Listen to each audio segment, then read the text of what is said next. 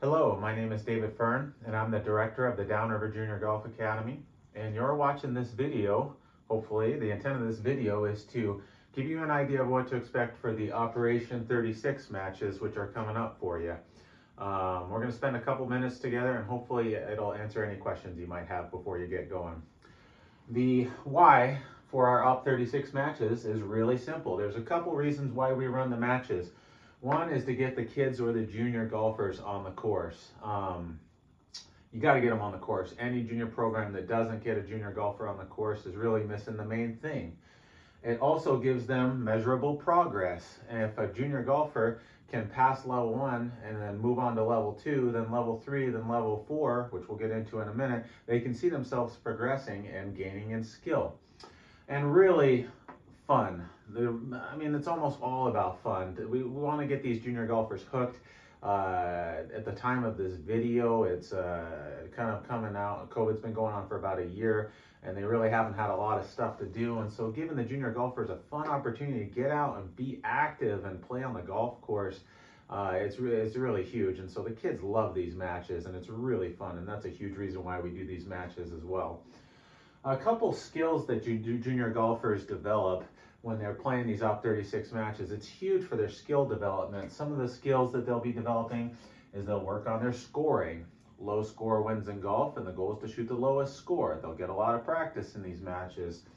They work on playing the course, which we teach them in the academy classes, how to play certain shots, when to play certain shots. And so the practices, or the academy classes, is when they practice the skill. The Op36 matches is when they practice it on the course and develop their skills and show off their skills. We work on scorekeeping. This is a huge one. Junior golfers 10 and older keep score. Under that, 9 and younger, we're asking that parents or family keep score. And we explain that at the first tee, but basically a junior golfer's 10 and older will learn to keep score and write it down on the scorecard. They work on etiquette, basically the way you handle yourself on the golf course. And etiquette, and another word for etiquette is basically the way that you behave, or your being able to be quiet when other people hit, or being able to stand in a safe place, stuff like that. We work on pace of play. We work on checking in and basically paying for your round of golf before, being to the first tee on time. And then we also work on warming up, showing up early to the Op36 match and getting a warm up in, not just showing up on your tee time. So a couple things, let's dive into these things specifically.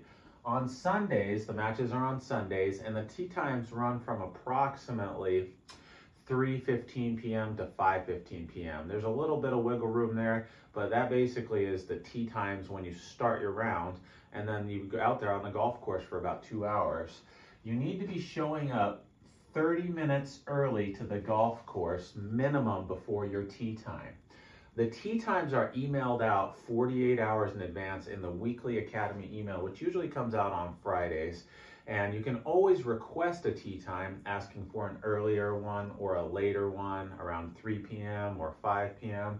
But basically, you need to arrive to Downriver Golf Course a minimum of 30 minutes before your tee time. And that's for a couple reasons. One, so that your junior golfer can get warmed up and hit a couple balls on the driving range. And two, they can hit a couple putts. But really, a big reason also is so that you can pay your greens fee and your cart fee. This is another skill that families and junior golfers need to develop. Starting this year, basically, we used to build in the greens fee and cart fee into the tuition, so you paid for it in your monthly tuition. But we want to basically, now starting this year, we're asking parents and families, grandma, grandpa, to walk into the pro shop before your junior golfer tees off. Say, hey, I'm playing in the Op36 match. You're paying for your $15 greens fee for your junior for that day, so it's $15. And also, if you're renting a cart, you pay for that cart fee as well, and that's anywhere between $8 and $16, depending on whether you're sharing a cart or not. I do recommend that junior golfers walk if they're age 10 and older. I grew up learning to walk, and I built those golf muscles right out of the gate, and walking was no thing after a couple of couple cracks at it, maybe 2 or 3 rounds. I'd already established the stamina, and I want to encourage junior golfers to walk. However, I know it's not always realistic that, you know, especially the younger ones, the 7, 8, 9-year-olds, they can't always walk all 9 holes, because, you know, it's about a 2.5 mile walk. So you can rent a cart if you want, and that's more than fine. You know, I totally respect that, and we encourage it, especially on the younger ones. But renting a cart's a great idea, but I always encourage our junior golfers to walk. It's just kind of my personal style. If they're 10 and older, younger ones, you can definitely rent a cart. I certainly would get that. Anyway, all that to say, a cart fee is a couple extra bucks, and you would pay for that when you check in. So the driving range balls you don't pay for your rounds. They're provided on the driving range, and they're going to be out there on the range. So don't buy any balls. Your junior golfer just goes to the driving range and hits some warm-up balls. So just know that. For the Sunday matches, also right down here, the coaches will be out there.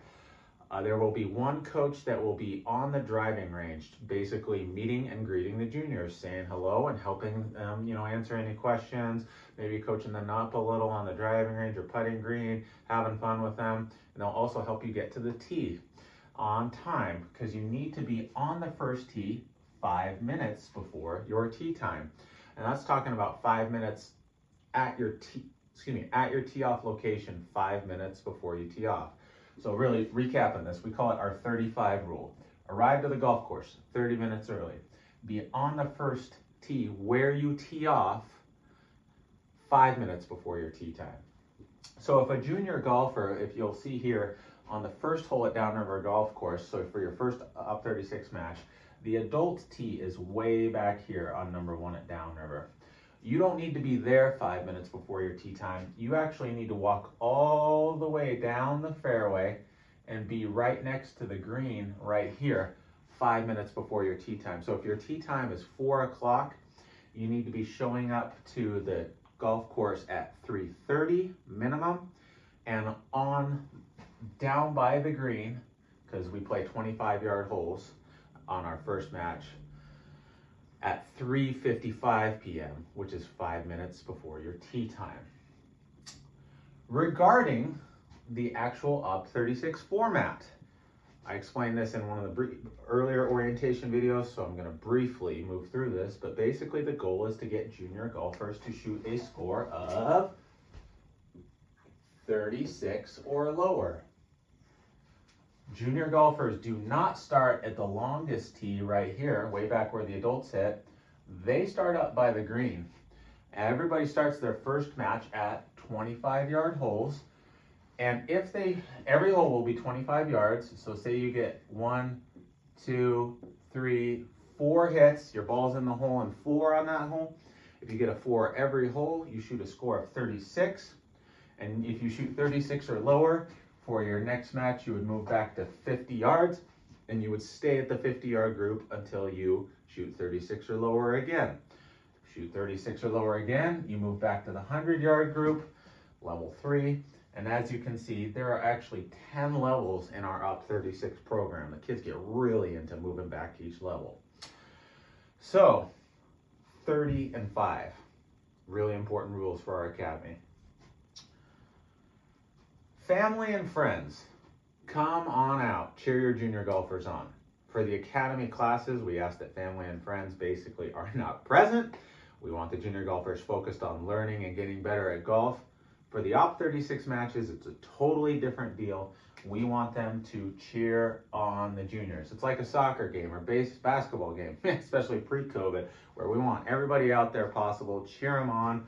In fact, if you want, you can caddy for your junior golfer. That's wonderful. Carry their clubs. Sometimes the older junior golfers like to carry their own clubs, maybe the 12, 13, 14-year-olds. You can work that out with your junior, but please come cheer them on. Awards. Well, one of the main awards is if you shoot 36 or lower from your 25-yard group, you get to move back. That's a great intrinsic reward.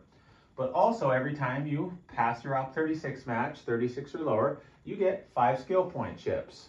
That's basically the equivalent of $2.50 at the skill point store. Get you some stuff there. And lastly, there's a medalist. Everybody, whoever shoots the lowest score in relation to par gets a medal at the following academy class and a shout out for first place, beating all the other juniors. What about weather? We go in almost everything. So it's an outdoor sport. We don't cancel because of rain. We go. The only thing that we do cancel for is lightning. We will never play in lightning. Totally unsafe. We'll pull the kids off the course or just cancel if there's lightning before. We also don't go in smoke. We've seen a little bit of that in the last couple of years. Anything over 150 AQI, that's getting canceled.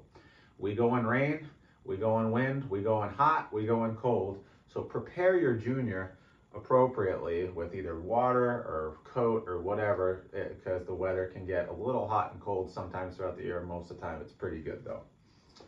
As far as walking and scorekeeping, I mentioned this earlier. We encourage but don't force the juniors 10 and older to walk, and the 10-year-olds and olders need to keep their own score, but the 9 and under, they do not keep their own score. Mom, dad, grandma, grandpa will keep their score, and we'll show you how to do that in the first match on the first tee. And also, as far as walking 9 and under, we certainly understand if you want to get a cart and you just pay for that before the round. Again, that's kind of at your discretion. Just a reminder, as we get to the end of our video, goal number 1, honestly, is all about fun. These matches, the kids love them. They're really a good time. And so just really kind of try to promote that if they're nervous or if they're excited, whatever their emotion is as leading up to the days for the event.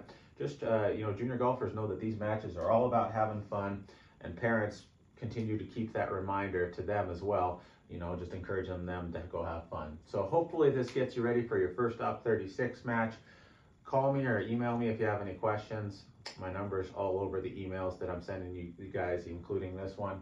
And looking forward to seeing you in our first Op36 match, and we'll see you soon. Bye.